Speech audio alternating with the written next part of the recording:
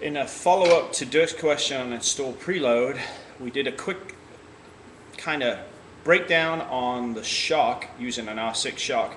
And what I've done is take the complete internals out of a 636 set of forks that we have at the shop at Catalyst Reaction and deal with install preload and how that whole thing works with a set of forks.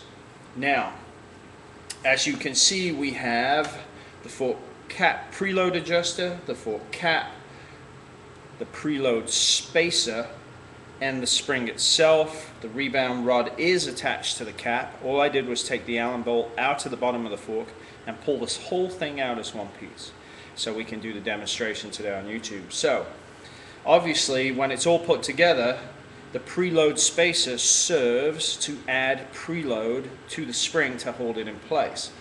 You may also notice that underneath the first two coils of the spring, the plastic spacer has a recessed piece, almost like a dowel pin, to secure the spring in place to make sure it doesn't slide around on top of a washer and go from side to side, which would obviously change the way in which the spring works.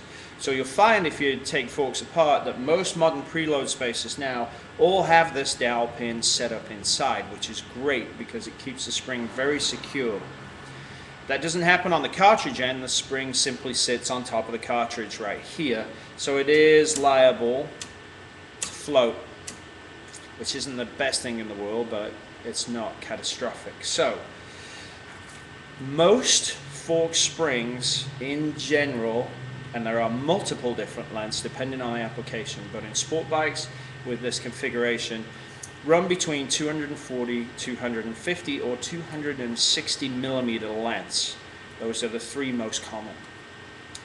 We know that this is 250 millimeters because I took it off and measured it beforehand. So if it's 250 in free length, that means the spring has been removed from this entire setup. What is it with installed preload? So let's take a look. It is 12 millimeters of installed preload in its current setting with, as you can see, the gold preload adjuster all the way out. Now that will be our baseline setting. Our spring has 12 millimeters of installed preload. The range is 8 to 15 millimeters. Generally the smaller number refers to a heavier spring, and a bigger number can be found to refer to a softer spring for obvious reasons. If it's really stiff, you don't need a lot of installed preload. If it's really soft, you may need more installed preload. Now, with this configuration, with the spring and the preload spacer in place and set to 0 with the preload adjuster, well, how much adjustment do we have now? If the spring is X and we crank all the preload in, what do we get? Well, let's find out.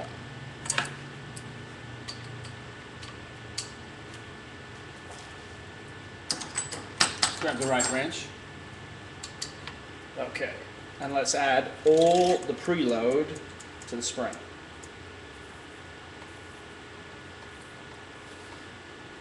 So we know that we have 12 millimeters and that our installed base setting measures at 238 by my tape measure there. That's maximum. So if we're at 238, let's center the spring again. There. 238 to 230 precisely, all we get is 8 millimeters of additional preload. So what we have, we will refer to our range of adjustment in this instance is 8 millimeters. So what does that mean?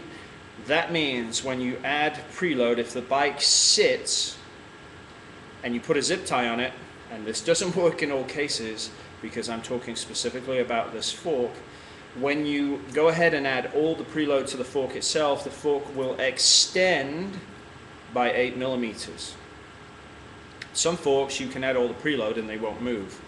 And that's a long story about top-out springs, which we're not going to segue into here in this six or 7 minute version for you on YouTube today. So we know that, for example, if we're bottomed out and we put all the preload in and we bottomed out again, the spring's too soft, we can't get enough installed preload, we can't get enough additional preload in range, so we need to go ahead and change the spring.